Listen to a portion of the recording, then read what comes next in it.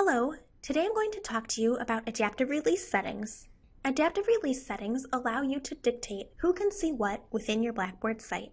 Adaptive release settings can be applied for anything in your Blackboard site, from a presentation that you've posted to a test or an assignment.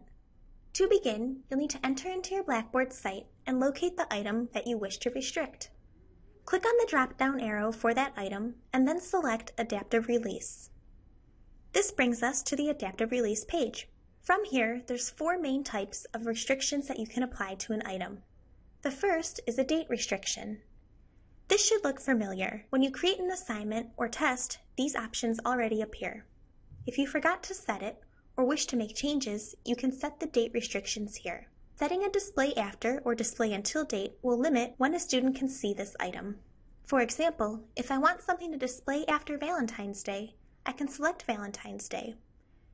When I click Submit, that will save it so that the item is not visible until Valentine's Day.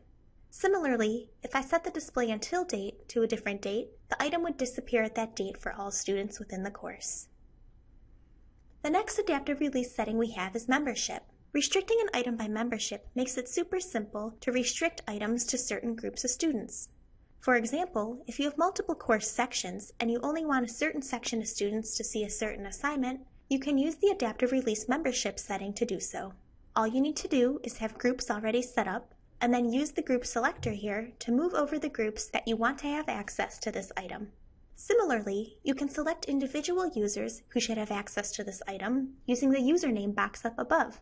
Simply type in their case ID or click the Browse button to locate the students who should have access to this item.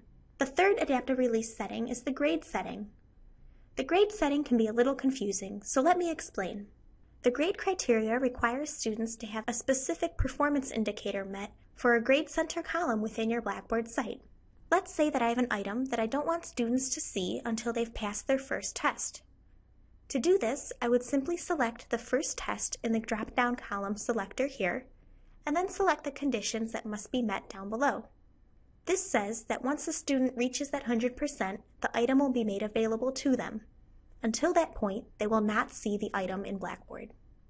The fourth and final adaptive release option is a review status option. What this requires is that a student marks an item as reviewed before they can see the next item. For example, let's say that I have some rules that students must agree to before they can see the first reading. I can set that up by selecting the rules and regulations down in the review status options. Once this is submitted, students will need to click that they reviewed that before they can see the other content. Adaptive release settings let you customize how students interact with your content. You can apply multiple rules all at once to restrict content to different people.